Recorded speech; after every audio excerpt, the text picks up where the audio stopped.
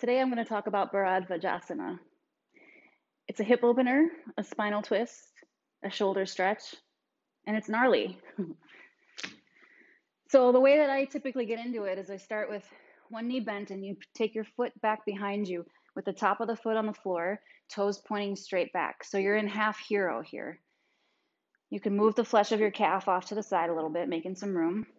And then the other leg, the knee will drop out to the side. You take the foot up to the hip crease, so the outside edge of the foot goes into the hip crease. Then you allow that knee to drop forward and down. My left arm is going to go behind the back, and I grab onto the big toe of my left foot with my peace fingers. From there, I take the right arm across the leg, palm facing out.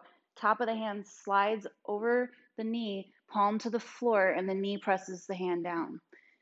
The spinal twist is turning your spine to the left, and then you turn your neck to the right and look down toward your right shoulder. And then you're in the pose. Now that can be a pretty difficult pose. It's fairly advanced, and there are ways to make it more accessible and modify to prep for it. One is to sit on a block or bolster, and I would recommend making it wide enough so both of your sits bones are on it. This makes it a little bit easier to bring that first foot back behind you. I'm going to go with my left this time. So top of the foot to the floor. The foot is just outside of the hip, and then the right knee drops out to the side. Now it's okay to have your foot on the floor. You don't have to bring it up into the hip crease. This is one modification of the pose itself. I'm going to take my right arm behind the back. Maybe I don't grab the big toe. Maybe I just keep the hand here.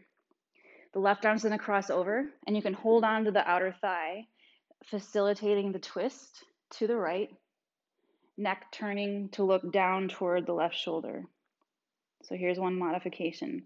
And you can also use a block, another block, underneath that right thigh for more stability.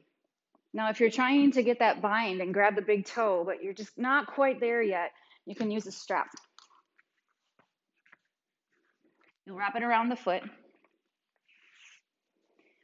The foot can stay on the floor, or you can bring it up into the hip crease, and then take both ends of the strap back behind you with your left hand, hold it back there so your right hand can reach around and grab the strap. And there you are.